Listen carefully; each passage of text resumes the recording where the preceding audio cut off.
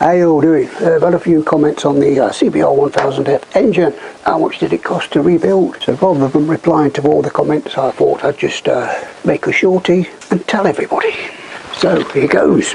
The cylinder barrels, they cost me £100. The cylinder head cost me £45. The top end gasket kit was second hand but unused obviously. That cost me 25 quid. Little clutch gasket which I haven't put on yet, that cost me 8 quid. The oil which I haven't put in yet cost 18 quid. The oil filter which I haven't put on yet, that cost 8 quid. And all the sealant and probably other little bits, grease, whatever, I don't know. But overall I'd be happy to say this engine cost me to build 200 quid.